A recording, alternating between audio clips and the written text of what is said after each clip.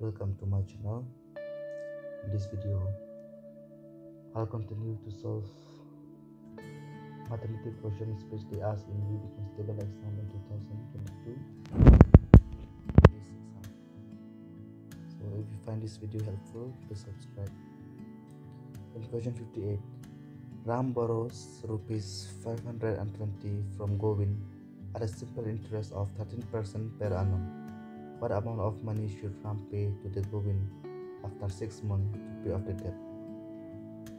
Here given rate of interest is 13% per annum. And the principal is given 5 rupees 520 and the time is 6 months. 6 months mean half year.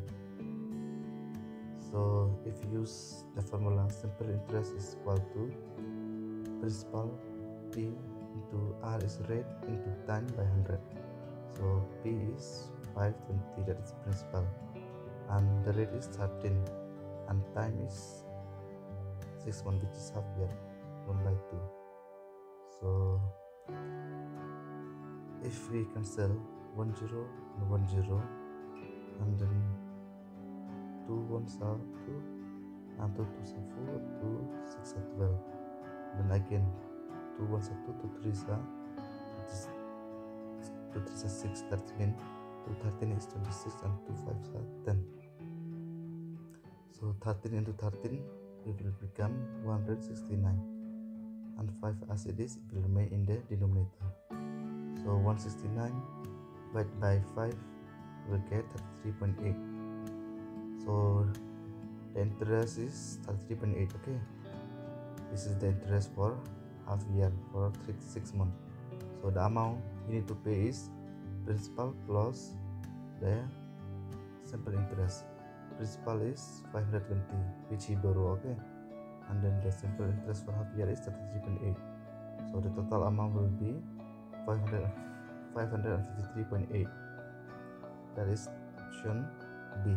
Option B is the correct answer, 553.8. Question 59.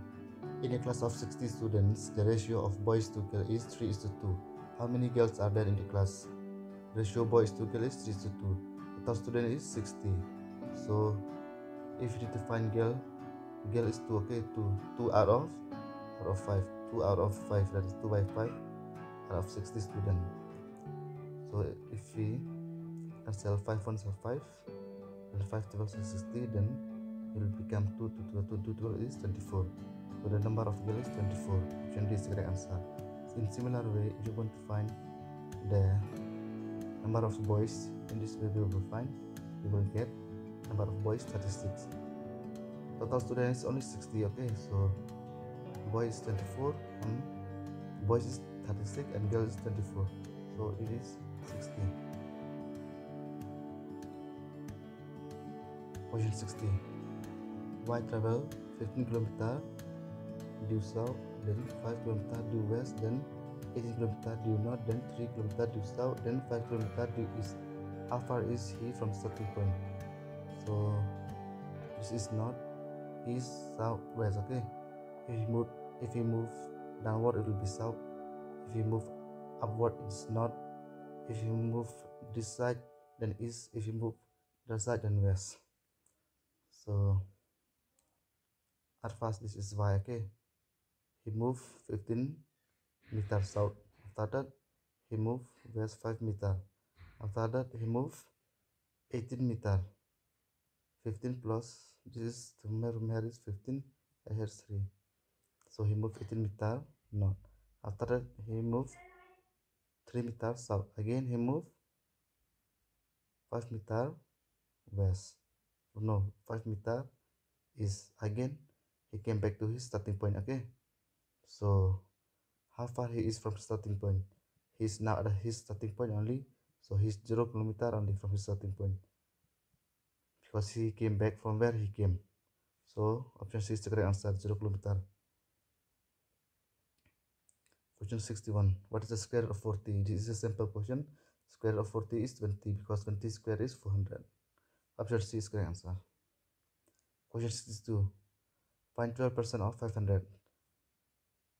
12% of 500 means 12 by 100 into 5000. No.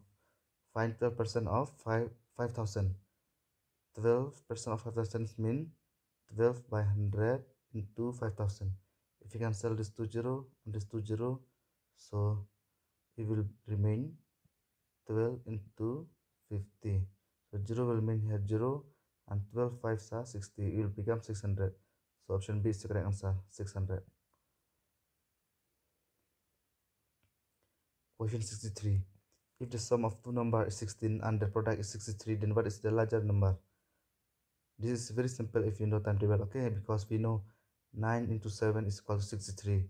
So the product of 9 into 7 it will become 63, and the sum also of 9 plus 7 is also 16. So the larger number is 9 and the smaller number is 7, but they asked about the larger number. So option A is the correct answer, 9 is the larger number. If they ask smaller number, then 7 is the correct answer.